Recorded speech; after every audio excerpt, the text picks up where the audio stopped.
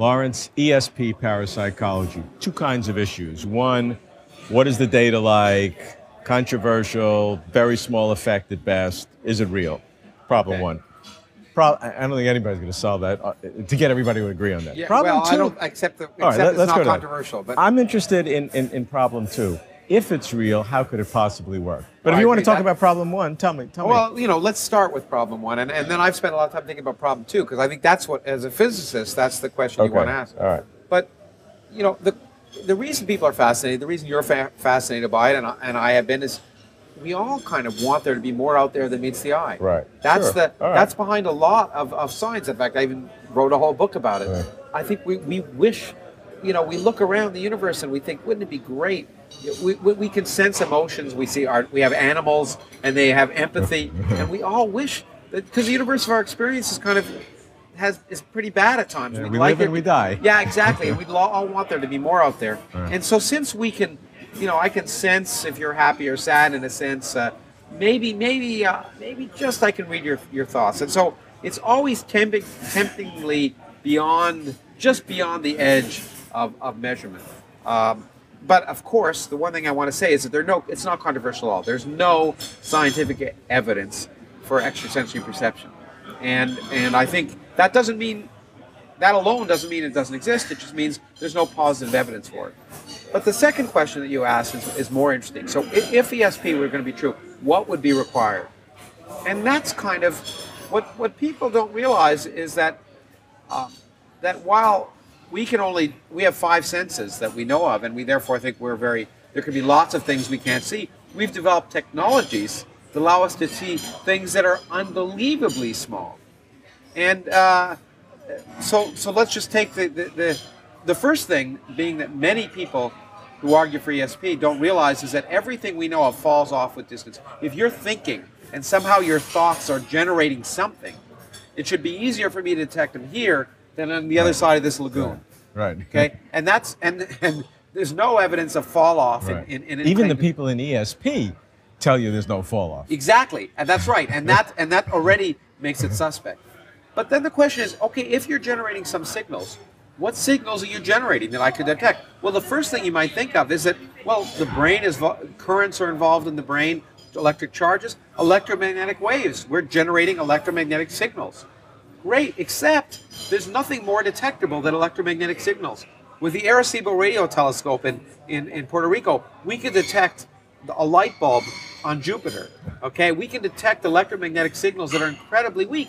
So if your brain were generating something that I should be able to detect, then we could be able to detect sensors that would detect even the smallest possible electromagnetic signals that should be coming to me as detectable electromagnetic waves. We don't. Therefore, whatever brain waves you're sending that I should be able to detect are not electromagnetic in origin. I think what you're doing is absolute and for sure, but it does not eliminate ESP. What it eliminates is one methodology how ESP can be transmitted, and it basically says it does. If it's true, it doesn't conform to the physical law that we know. Okay, but now that may not be true at all, but let's go to the that's other all you're saying. Okay, that's what that's saying. But I'm going to convince you. Just relax. Okay. So now, let's say it generates something so minuscule that no detector I could develop could detect it. Well, now there's a problem there, and it's a central problem of physics. You can't have your cake and eat it too. For example, we can detect particles called neutrinos. I've spent a lot of time thinking about neutrinos. These weird particles that are going right through your body as we're speaking here, generated by the sun. They go right through the Earth on average without interacting once. Go through a light year of lead. A light year of lead, in fact. But yet we can detect them. Yeah. We can build detectors that nevertheless have shown that they exist. So that's amazing. That means we can detect things that are so weakly interacting that they could not be possibly the carriers of ESP, because if your mind generated neutrinos, most of them would go right through my head without ever detecting. And it's a sense of, well, if you can generate something that's extremely weak, yes, it could escape all sensors. But if it was extremely weak, then my brain, which is nothing other than a sensor, wouldn't be able to detect it. So you see, the weaker you make it so that it avoids all empirical bounds, the less likely it will be effective as a form of communication. As I say, neutrinos would be the best thing you could think of for weakly emitted signals, but then I need a brain the size of a light year to be certain to be able to detect your signals. So the weaker you make it and the more it avoids empirical bounds, the less effective it is as a communication technique. Some would say also that it's independent of time, that you're able to have precognition and know the future in the same way that you can know distance. Yeah, but I've given an argument why that's not the case. And that is that there's so few billionaires on Earth, right? Because if I could know the future a day from today, then I would just have to invest a little bit of money to know stocks that increase by 2%. Okay. And then within 2 years, I'd be richer than Bill Gates. I totally agree with that. And here's the argument that I've been told by some of the leading researchers in the field. Okay. They say, at its best, ESP so slightly shifts chance that if you were the best in the world at it and went to Las Vegas, you would still lose all your money, you would just lose it slower. Well, that's a nice argument that's given, but in fact, compound interest works really nicely. You give me the smallest, you want to make it 1%, you want to make it 0.1%, you give me the number, and I'll tell you how to invest in the stock market, and 1.001 to the nth power becomes a large number really quickly. So I don't buy that argument. It's just, that argument is made by people who over and over again can't find any measurable phenomena and therefore argue that it's so small we can't measure it.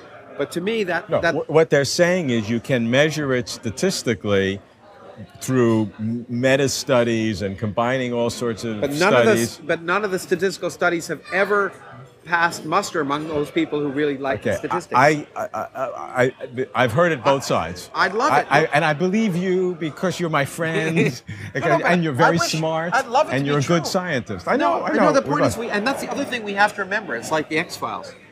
We want to believe. We want to believe. And that's the biggest thing that experimentalists have to remember, is that anytime something happens to us, it seems significant. Sure. We have to allow for the possibility that it's just an accident. I don't know if I told you my favorite Richard Feynman story, and I don't know if you want to hear it, but in this regard, Richard Feynman used to go up to people and he'd say, "You won't believe what happened to me today. You won't believe what happened to me." And people say, "What?" He'd say, "Absolutely nothing."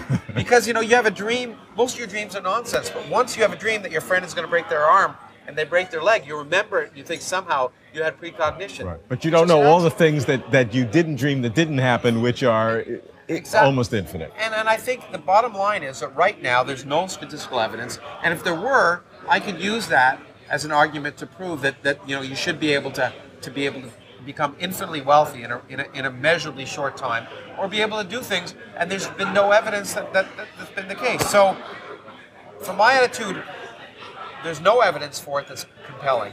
And every time I think of a physical mechanism for it, it fails. It either should be measurable or it isn't measurable because it won't work. And so, given all of that, it's highly unlikely.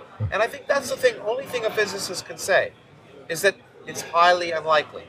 I can't prove there isn't a teapot on the other side of the moon with tea in it right now because I couldn't measure it. It's just highly unlikely.